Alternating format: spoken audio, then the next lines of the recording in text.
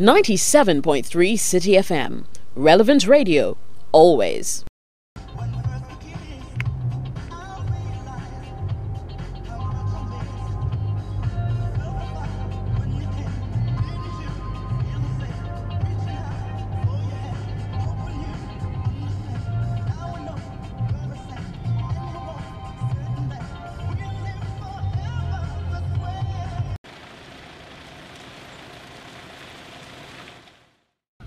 There are lots of potholes. The rain has made the road very bad, and at least every week you have to go to the fitting shop. I just went to the fitting shop yesterday. They said the shaft was broken, and the fitter was saying that it was a British broken.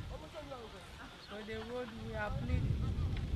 They should come and make it for us because it's really disturbing us.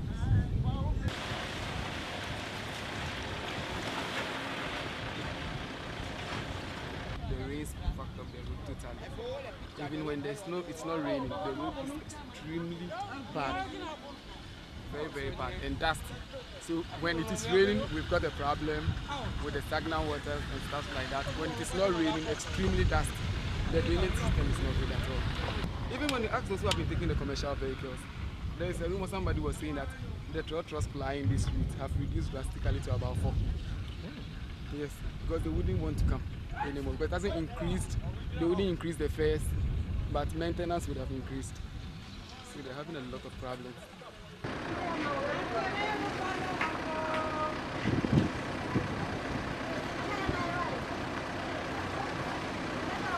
Where did we go wrong? Is that we never got wrong. It seems that the contractor who left the site that has made the thing gone wrong, because we all saw that it was a good initiative from the assembly or from the government that we're going to do the road. So we all got excited that yes, for once New Legon Road from Catholic Church down to New Legon Road is going to be constructed, and we are going to have our drains being fixed. And all of a sudden, before we could say that, the contractor started and he just left the site. If I could remember, it's for almost 3 months now that we have not been seeing the contractor on site. The MCE has spoken to the assemblyman, and which the assemblyman has liaised to me as a unit committee member that they are working on it, but very soon the contractor will return back. Well,